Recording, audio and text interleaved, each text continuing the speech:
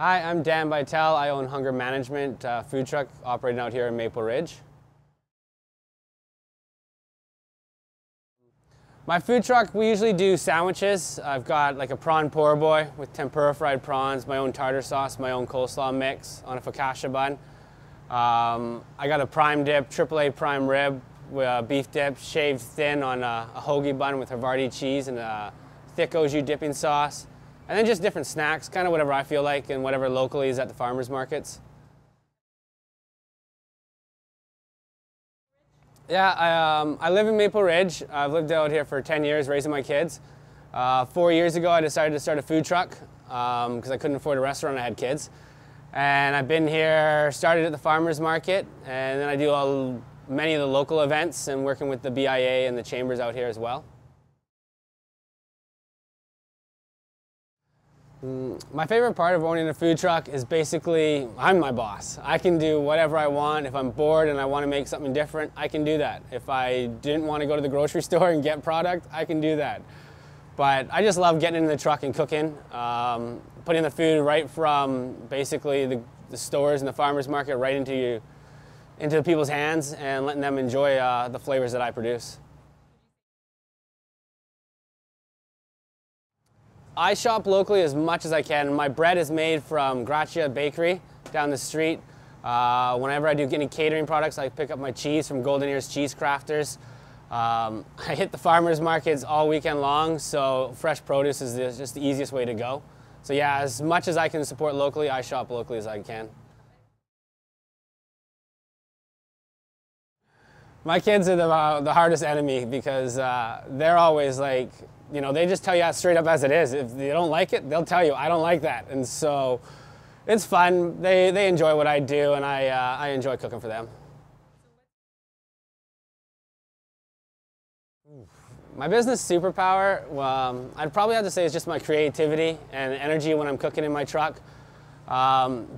Everyone's got something that they don't like or whatnot, so I have a little fun with them. I play with them a little bit at the beginning, but I usually accommodate everyone's special needs, and that makes the fun about cooking is challenging, is just doing something different and creative every day.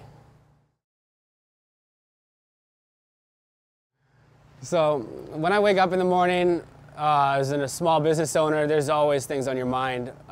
First thing, you got to make sure your customers know where you are. Social media is a big deal. And then after that, I always got to check on my stock lines. Do I have enough food for the day? Do I have enough food for the next day? Do I have major events? So it's always thinking ahead 2 or 3 days in advance. So the business always just runs in your brain. There's no such thing as a day off for a small business owner.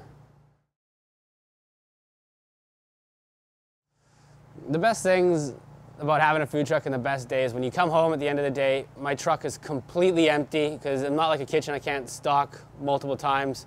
So if I can go home at the end of the day, my truck is empty and I sit down, take a little breather break, see how that reflect on the day and realize, okay, I got a lot of work still to do, but if the truck is empty and I'm getting random emails or texts from people, because my phone number is on my truck, that's saying, hey, your food was amazing today, that's just a good feeling. And then, okay, switch back on, go back to work now and restock the truck for tomorrow.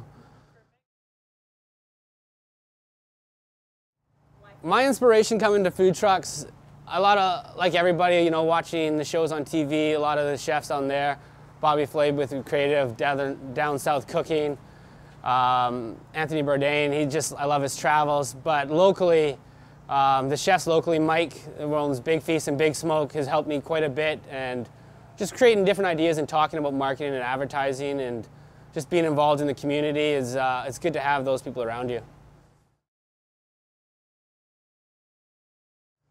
The best advice I've probably been given in the business is don't underestimate your worth. You know, as a business owner, you're working hard all day long, making sure you have fresh food out, that food is always perfect, consistency every time, and to not compromise on that aspect, but to know your value and worth. So it's, you know, just because you know somebody doesn't mean they can get a special deal and stuff. So. You know what, if I could give anyone any advice for this, it would be just, you know what, just jump in and do it. You only live once. I got tired of, I've worked with everybody else, I've worked for other people, and you're always being told what to do. Why not just go for it, take the risk, find the people around you that support you, have them as your support group and around you as much as possible, and positivity is a great thing to have. But probably a favorite quote that I like using is indulge your taste buds. You know, like, you gotta eat, so you might as well eat good food. It may take a little longer, it may cost you a little bit more, but enjoy what you eat. And if you're gonna enjoy what you eat, that just makes you smile the entire day. You gotta eat 3 or 4 times a day, so you might as well enjoy it. Yeah, a business model that I like to follow is just work hard, be true to yourself, and you know, just find positive people around you. And those people are the ones that you want to surround yourself, because they'll help push you forward. Probably my favorite thing about Maple Ridge is the community aspect of it. You know, wherever I park my truck, whether it's at home or at storage, I always have people asking, "Oh, are you open yet?" I'm like, "Well, I needed some time to sleep, guys." But it's just fun because people are around you and they support you, and it's a community feel, and it's just nice to have. The best thing about working out here in Maple Ridge is the convenience. You know, living out here and then dropping my kids off at school and then going to take the truck around town to go out for lunch. It's convenient, it's beautiful, it's right here. Then I can end my day, go get the kids from school, and then we go out shopping at the local places to get my produce and my bread. So convenience is a beautiful thing to live out here and work in Maple Ridge as well.